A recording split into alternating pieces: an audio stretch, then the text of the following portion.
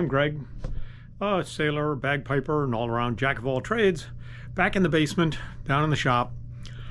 It's a rainy day outside, so I thought, well, there's not much I can do, and yeah, there is. I had taken the sliding hatch, the fiberglass cover for the hatch, and then the forward hatch off of the boat. Here they are down here. Here is the forward hatch. There's the sliding hatch, and then this one is actually the cover. And so I thought, I'm going to be priming and painting the boat. Here is my topside primer. And I thought, you know what? I can start playing with that down here and see how it goes. The primer and then the finish coat. And then I also have to do the bright work for my Marshall 15. So there is the boom crutch, the tiller, and the oar. And I turned the heat on down here. And with the heat on, it's dry enough to do bright work. Now, this forward hatch, you can see the holes here and the holes here. These were the hinges. So there's one hinge, there's the other hinge. One must have broken, they changed and mismatched them. This is the bracket that's the support, so when you open the hatch you can dog it down and keep the hatch open. So that's in need of replacement. And then this little piece of teak that I'd forgotten about was on the leading edge of this. Now, shame on me, I didn't film this, but I lightly cleaned this all up, lightly sanded it, and put one coat of the primer on, just to see how the primer worked. I rolled it, and I rolled and tipped this. I did not tip this, and you can see, maybe you can see, just a little bit of, not orange peel, but still just a little bit of the roller texture. This doesn't have any roller texture on it, and it looks much better. So I think I will be rolling and tipping everything. But before I sand this cover, you can see all the crazing and cracking here, because this has been exposed to the elements all the time. When this is opened, it slides underneath this one, so it's somewhat protected. But you can see all the crazing and cracking. This really, is going to need to be sanded and cleaned up and primed and painted. Absolutely. And then this one here, well, yeah, it definitely needs a little bit of work. But it occurred to me that there are multiple holes from where the hinges were broken and replaced and mucked around. I don't know what the heck they did. So my feeling is I'm going to put a backing behind this, fill all of these holes with thickened epoxy, and then I'm going to sand and paint that. Ultimately, there's going to be 2 coats of primer on everything. So that one's already got one, so I can leave that for now. But I'm going to have to sand this one, repair this, and sand this, and then prime and paint all 3 of these. And it's going to be raining. Well, the forecast says we're going to get rain for the next 4 days. So I'm not going to be doing anything outside on the boat. But I can get these components done right now. So while the varnish is curing, I can't do any more painting down here or any more sanding down here. But what I can do is mix up the epoxy and fix these hinge holes, and then sand and paint. They'll look beautiful when I get it back on the boat. Then I'll be able to decide exactly where the hinges are going to go, and then re-drill the holes and put the new hinges on. So that's my plan right now, is to just mix up some epoxy and fill these holes in. And one of the things I did do was I got my drill and a drill bit, and some of these holes had been filled in with caulking. There was caulking on the surface. They just, so I took my drill and I drilled out every single hole there was. One, to get nice a clean surface free of dust and debris, and then also to make it a little bit well, to make it clean and dust free so that the epoxy has something good and solid to adhere to. So anyway, that's what I've done. That's what I'm going to do. Now I've got to put backing material behind here. I did. Now I've got to put this away so it doesn't just fall off the bench, because I'm done with that now. Let me put the drill away, then we'll come back. Okay, so now I'm not going to risk dropping my drill.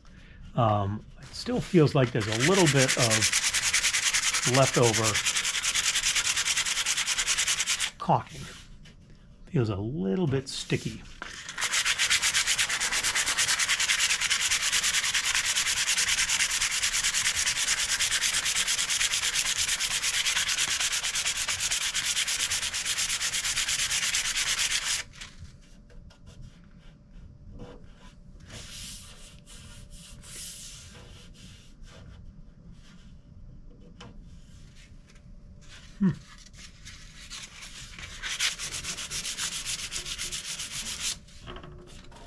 That's better.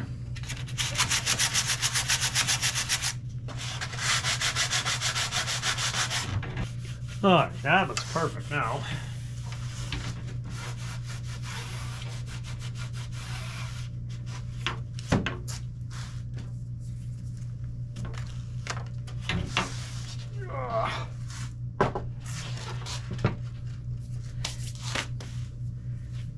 So now, if I can find the end of the tape, obviously it wasn't me that put this away, because whenever I put tape away,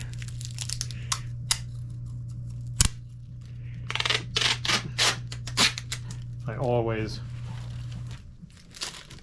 fold it over to make it easier to find the end again. All right, there we go.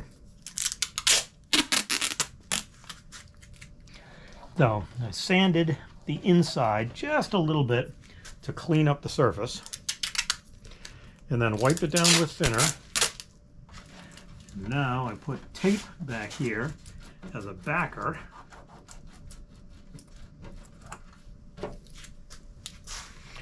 And now I can pour in the epoxy in here, and it won't just run right through.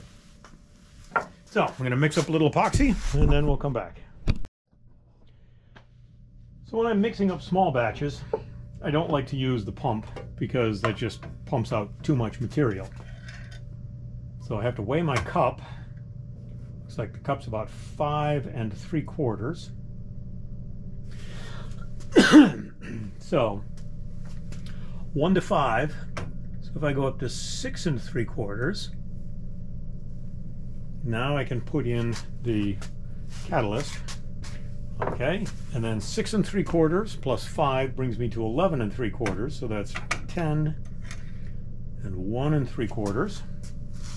As I'm pumping, I just watch the triple beam balance to see when it starts to move.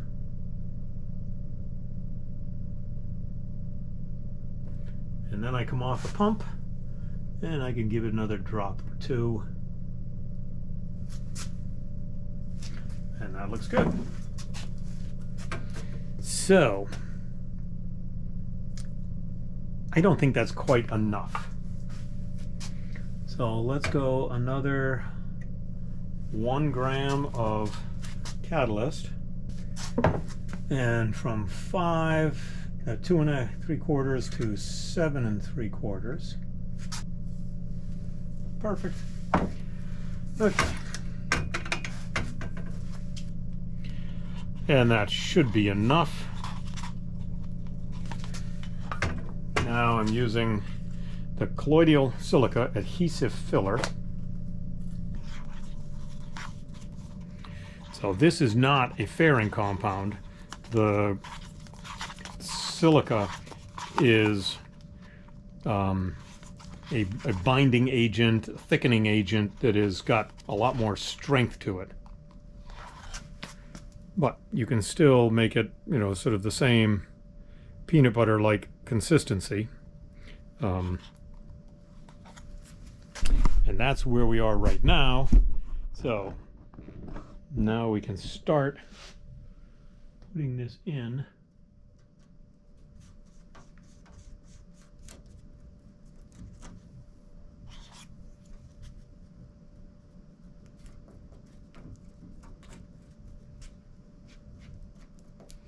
Trying to push it down into the holes because we don't want, you know, big air pockets down underneath.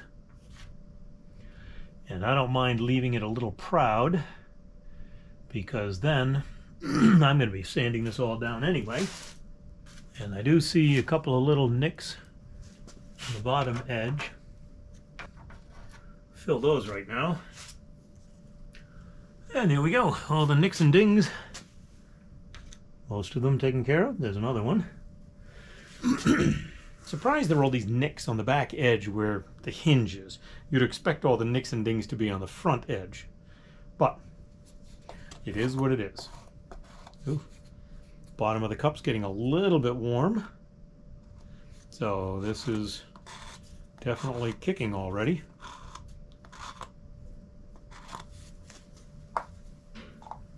Leave that there. So when I come back, we'll test it, make sure that's kicked.